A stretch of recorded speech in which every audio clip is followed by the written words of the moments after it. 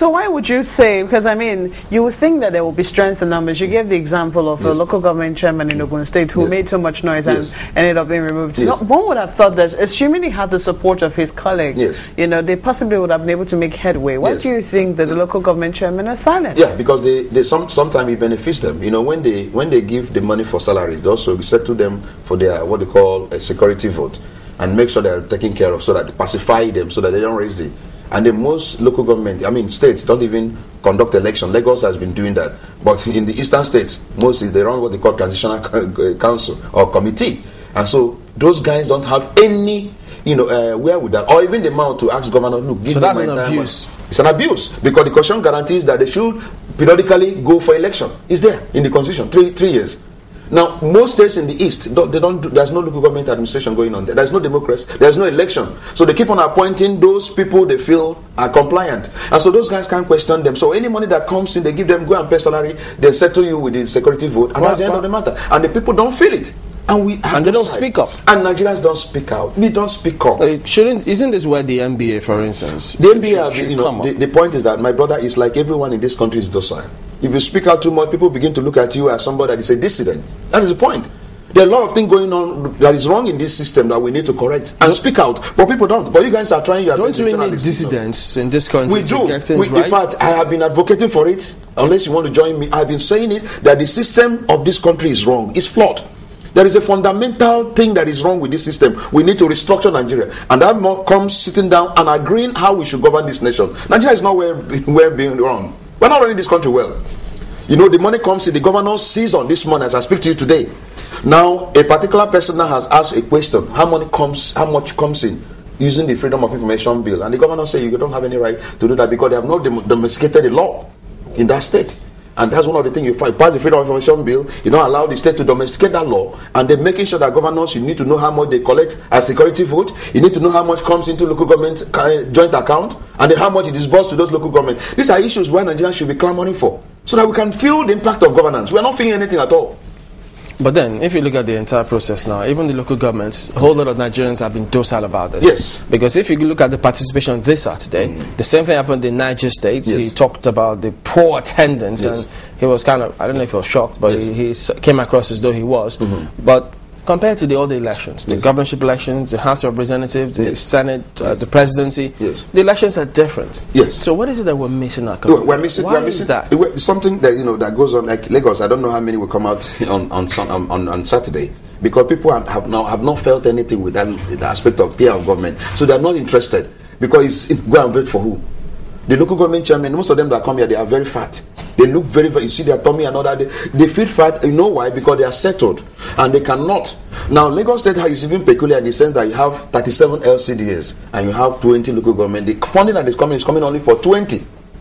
Now, the state governor may be giving to all those LCDs and all that. Look, you know, all the money that comes cannot be given to you, even though it belongs to you. Like Ikeja now, you have some other LCD that is created out of Ikeja. So the man, naturally will not give Ikeja what belongs to Ikeja. He will tell you there are other areas that has to be settled and all that. And you know that you can't question them. But the question now will be: if you cannot question, if you do not exactly have the local government chairman doesn't exactly have the power to do anything because his hands are tied, doesn't have the funding. Why would I, as a person, as a member of the electorate, want to come out and waste my vote, as it will seem, for someone that doesn't exactly have the power to influence my life? I agree with you.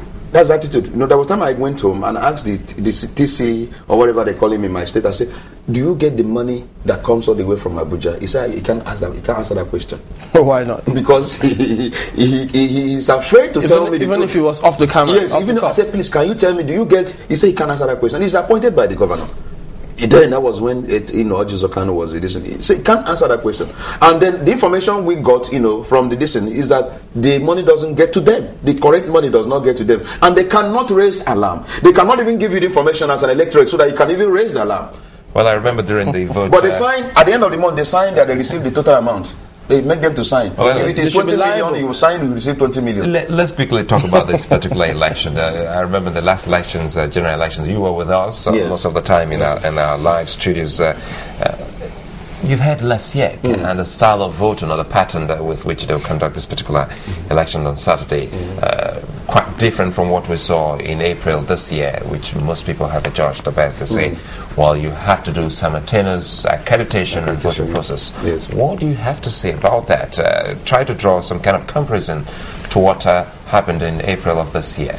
Yeah, I have not looked at the parameter for this election. I don't know whether it is same with 2011 April election, general election. I don't know what Lagos State Independent Electoral Commission. Yes, saying that, well, you do your accreditation and voting simultaneously. Oh, at the same time. There may be a problem with that, because the one we did with April, remember, you do accreditation, you go home, then you come back, and then by that time the number has been taken as how many people will vote and all that. To me, looks a bit better than this issue of you accredit and at the same time vote. That may be a problem, but let's see what goes on Saturday. But I think the man should have stick to what has been practiced, and where people now have even adjudged it to be the best. But from the point of law, yes, does he have a right to just go ahead with this is how we want to conduct it? No, the mode is in the, is left in the hands of the umpire. Of course, he determines which method and all that. The law allows him to do that. There's nothing wrong with that. But the fairness must be imperative. The issue of being fair. The problem with this issue of all these state independentism is they're appointed by the political party in power in the state. People are arguing that it should be separated. And probably a creation of the constitution, so that there will be an independent body that should appoint them, because most times you don't see any political party in power in the state losing the local government election. Oh, it's always like, they all win, and they win landslide. And in Lagos, it was always that the PDP shot themselves in the leg, by abstaining from election, previously. But now they have gone back to their sense and tell we shouldn't allow this to happen, because Nigerians are also agitating for a change. In some of the local government where the local government chairman have not performed, people are yearning for a change. So there should be fairness and equity, so that people will go out and their vote should count. People should defend their vote also this time around. Also guide their vote the way we did in April. It's important. Should be interesting to see how it works. Are people going to think democratically if they say, okay, well, let's get some change at the local level, or continue with the status quo ante, as the lawyers say? But you guys also you are doing a good job by emphasizing and calling people on this local government election that is coming up on Saturday, sensitizing Nigerians so that they can come out, mobilizing them. Let us begin to change things in this nation. Things are not good.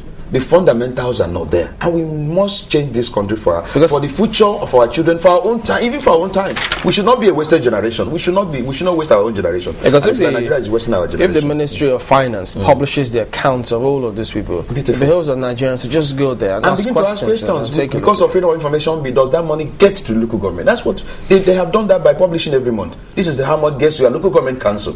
So you now go behind. Does it get to you, chairman? And if the man does not answer, then we must hold him hostage to tell us whether it gets to him.